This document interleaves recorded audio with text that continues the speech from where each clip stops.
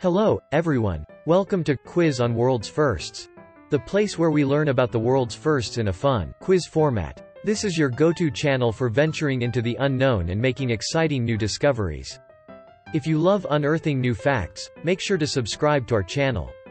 And before we dive into today's quiz, hit that like button and let's share this exciting journey of discovery together. So, today's quiz topic is zoos. Without further ado, let's get the quiz started. Question: when and where was the world's first zoo born? A. Vienna, Austria in 1752. B. London, England in 1828. C. Ancient Egypt, 3,500 years ago. Have you got your answer? Write down your chosen option in the comments below.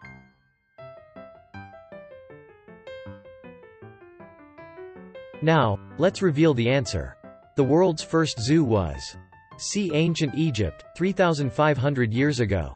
That's right, the origin of zoos can be traced all the way back to ancient Egypt.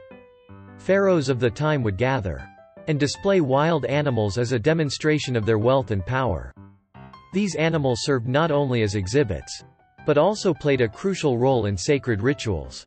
Lions, hippos, and other exotic creatures were sometimes even offered as a part of the offerings to the gods. Let's talk a little about the other choices as well. The 1752 Vienna Zoo mentioned in option A, situated in the Schönbrunn Palace, is the oldest existing zoo and began as the Habsburgs' menagerie. As for option B, the London Zoo, established in 1828, it was the first scientific zoo open to the public.